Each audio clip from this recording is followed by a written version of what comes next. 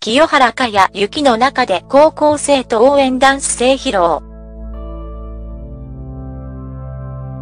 全国高校サッカー選手権大会の14代目応援マネージャーの女優清原果耶16日12日埼玉スタジアムで行われた準決勝第1試合前に横浜平沼高校の生徒と応援ダンスを生披露した。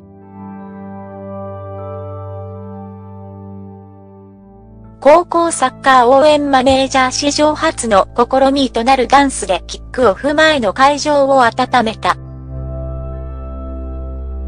降りしきる雪の中、同校ダンス部メンバーと約3分間の熱いダンスを披露した。3ヶ月間にわたる練習の成果をぶつけ、まさか雪が降ってくるとは思ってなくて一瞬焦りましたが、雪の冷たさを吹き飛ばすくらいの応援をダンスに込めて踊れたかな。